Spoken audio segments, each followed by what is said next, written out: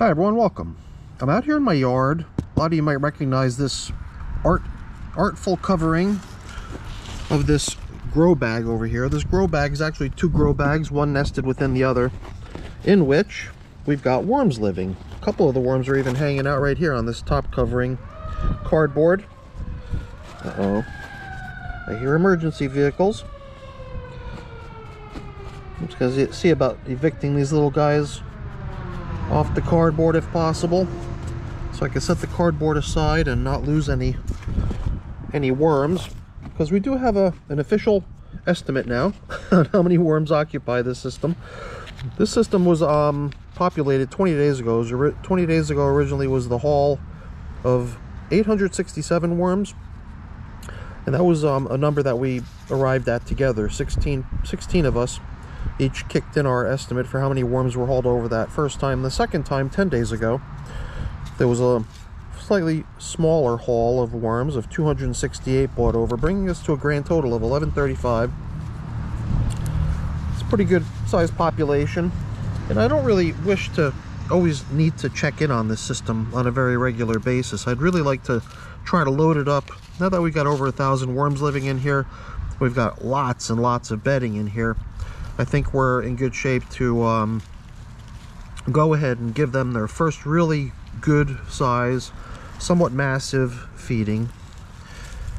So I'm just wanting to check how things look in here. I have been coming in here on a fairly regular basis over concerns about the moisture level of these, pretty much bedding only setup here. It's only been 20 days since the worms have been living in here, making some castings, a few I'm sure, but the majority of what's in here is just a whole bunch of bedding, and I always worry bedding is going to dry out on the worms, and it's the reason I've been in here with the watering can, probably applying a good half gallon or maybe more each time, probably more like a gallon of water each time every few days. And I accept that the outer rim is going to be a little bit drier just because it's up against the fabric pot's wall and gets a little bit more airflow, although there is a plastic liner nested in between these two fabric grow bags, so the system should have a pretty good ability of holding on to its moisture content. So we bumped into a few worms along the way. I know I saw a few. It is a little bit difficult to spot them because in this type of material they do blend in pretty good and they're hard to spot. So let's see if we can unearth a little bit more damp material right down in the feeding area, which is where we gave them some broccoli and pumpkin the last time we checked in. And as luck would have it, that's exactly what they're getting a little bit more of today. I have a good bit of pumpkin and I have a good bit of broccoli that I'm trying to get rid of. I've also got a certain amount of old cabbage too, which is also going to be part of today's feeding. And this system has a very, very deep, I don't know, what do you want to call it, depth. It's got a good depth to it, much deeper than I usually set up bins. So I really wanted to go close to filling up this container here. So I did pile in a lot of stuff here. So lots and lots of bedding in here.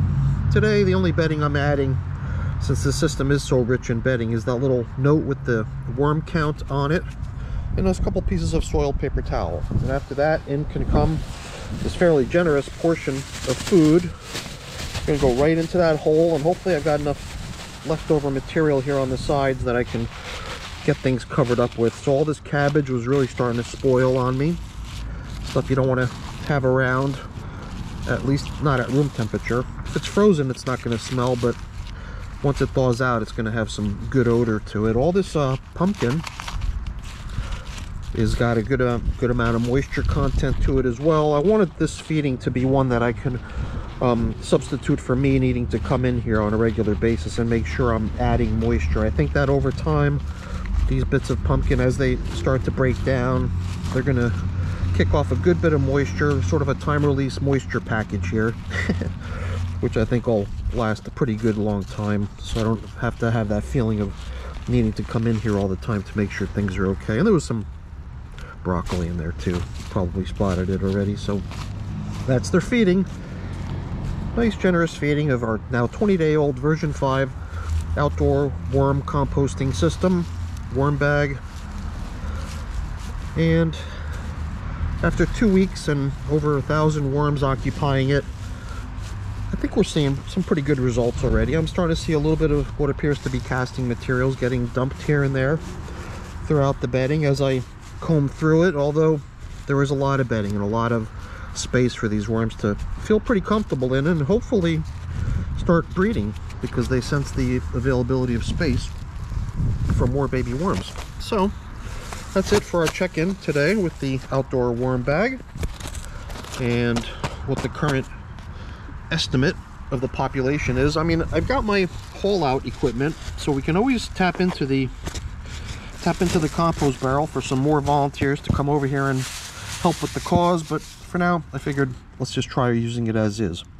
It might be enough to really stir on some good activity as far as mating goes. You know, lots of space, limited number of worms, give them that sense that there's room to expand into. All right, everyone, that's it for today's video. Hopefully you enjoyed it. If you did, as always, please don't forget to leave me a quick thumbs up before you go. That's always really appreciated. And if you haven't done so already, please also consider subscribing to the channel. That's really appreciated as well. Thanks for watching. Have a great day. Bye now.